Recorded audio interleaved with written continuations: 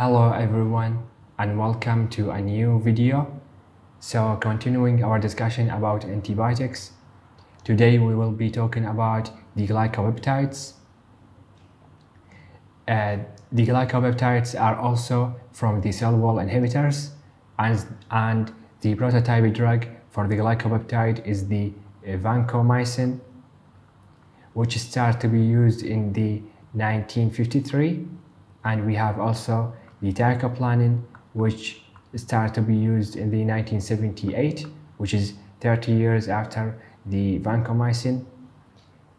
And they both, and the only difference between those two drugs is by the pharmacokinetics. The rest is almost the same for both of them. And in this video, we will be discussing the pharmacokinetics, the mechanism of action, the antibacterial spectrum, the therapeutic uses, and the adverse effects of these drugs. So let's start. Now let's talk about the pharmacokinetics of these drugs. So let's start by talking about the administration. So the molecular weight of these drugs is very high. Molecular weight. The vancomycin have molecular weight of around 1,500, and the teicoplanin have molecular weight of 1,700, and to compare them, the penicillin is from 300 to 500, while those drugs are 1,500 to 1,700, which is a big difference. The vancomycin is taken intravenously in general and taken orally only for treatment of the pseudomembranous colitis that is caused by the Clostridium difficile. So orally only for treatment of pseudomembranous colitis, pseudomembranous C. difficile. The teicoplanin is taken intravenously or intramuscularly. For the distribution,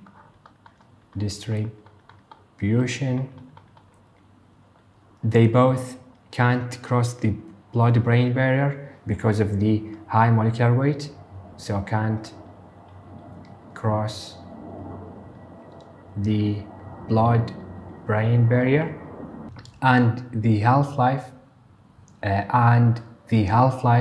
for the vanco, so half-life for the vancomycin is from 4 to 6 hours, and for the teicoplanin is from 45 to 70 hours, which allow for daily dosing. Metabolism and excretion of those drugs is by the kidney. So metabolism and excretion by kidney.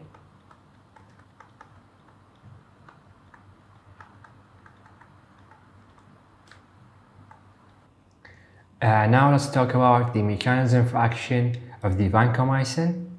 So the vancomycin is active on the cell wall inhibitor, so it is active on the cell wall of the bacteria, and it is active on the gram positives only,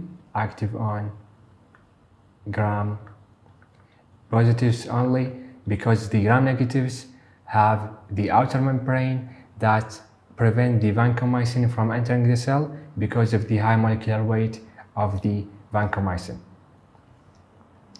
And it binds into the glycan unit of the cell wall. So the glycan unit, the vanco would bind into those and would make the bacteria can't link them together. So it is the opposite of the penicillin. The penicillin would bind into the transpeptidase enzyme and prevent the bacteria from making the links between the glycan unit.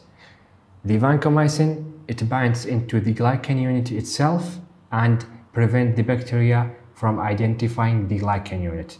and this would lead to the destruction of the cell wall. And subsequently, the bacterial cell would die from the osmotic pressure exerted by the environment.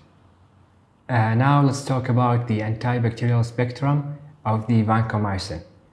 So the vancomycin is active against the MRSA, the methicillin resistance Staphylococcus aureus, and it's also active against the MRSE, the methicillin resistance Staphylococcus epidermidis. The vancomycin is also active against the Clostridium difficile, which causes the super infections, and it is taken orally to treat this infection because it's superficial infection of the gastrointestinal tract, and the vancomycin is never absorbed orally, so it would work only superficially, and it's very helpful. And it also works with the enterococcus facium and facialis. So enterococcus facium and facialis, those which causes infections like UTIs, endocarditis, and meningitis. So let's talk about the therapeutic uses of the vancomycin. So there are some rules that should be followed while using the vancomycin. The first one is that vancomycin is never the first choice. Vancomycin is never first choice to treat infection. First to treat infection, it is usually second or third. And vancomycin is never given alone. It should be combined with other antibiotics because it is slow in killing the bacteria. So vanco never given alone because it is slow in killing the bacteria, and it needs help by combining it with something like the gentamicin or maybe cephalosporin. It works well. So for the MRSA, which is the methicillin resistance Staphylococcus aureus, we give the vancomycin plus the gentamicin. And for the meningitis that is caused by resistance pneumococcus, meningitis by resistant pneumococci,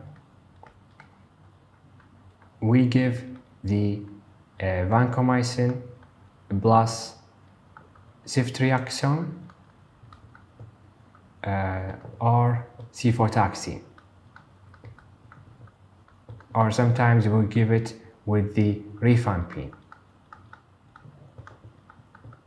And for the pseudomembranous colitis that's caused by the Clostridium difficile, so pseudomembranous colitis by C.